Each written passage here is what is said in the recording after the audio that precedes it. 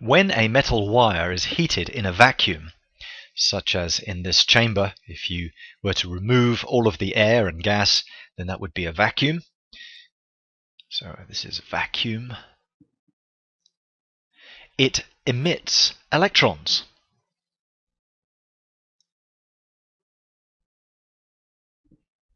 And this process is called thermionic emission.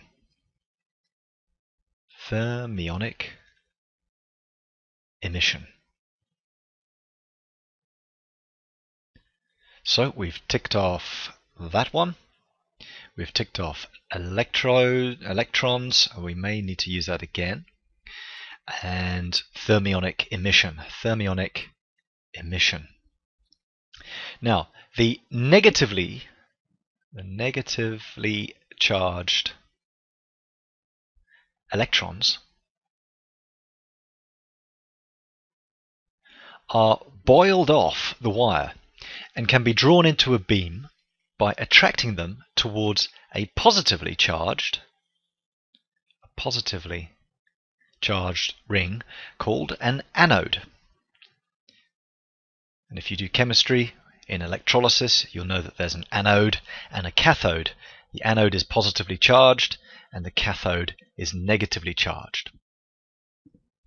And so this effect, this thermionic emission effect, was discovered back in 1873 by a gentleman called Frederick Guthrie in Britain, and he discovered that a red-hot iron sphere would, when it was charged up, would lose its charge mysteriously.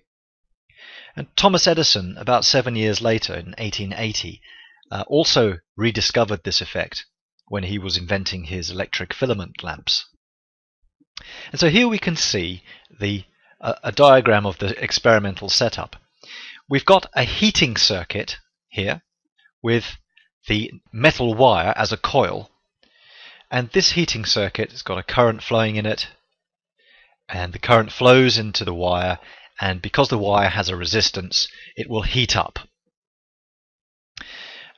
The wire is held at a negative voltage, so that's connected to a negative voltage, and that's because when we boil off these electrons, these little electrons, they will be repelled away from this cathode, away from this negatively charged metal wire, and towards the positively charged anode.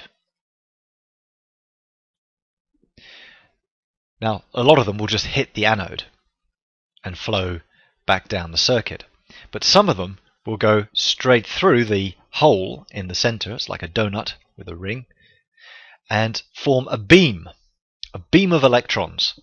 And that beam of electrons will continue on its journey through the vacuum until it hits a screen at the other end of the chamber. And that's a zinc sulfide screen, which will fluoresce.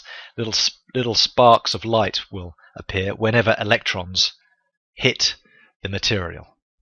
This is a typical example of the production of an electron beam, which is also called a cathode ray. So what you need to remember is that the process is called thermionic emission. It happens inside a vacuum where electrons are boiled off a hot cathode, negatively charged wire, and then accelerated towards an anode, a positively charged anode, to form a beam of electrons. Why is thermionic emission useful? Well, cathode ray tubes such as this are used in the old style of television set. They're also used in sensitive measuring equipment called oscilloscopes, which can measure very, very small voltages which are changing very rapidly. They're also used to create X-rays. When you bombard a metal with electrons, you can create X-rays. And of course, X-rays are very useful in hospitals for diagnosing broken bones, etc. So that's thermionic emission, and this is called a cathode ray tube.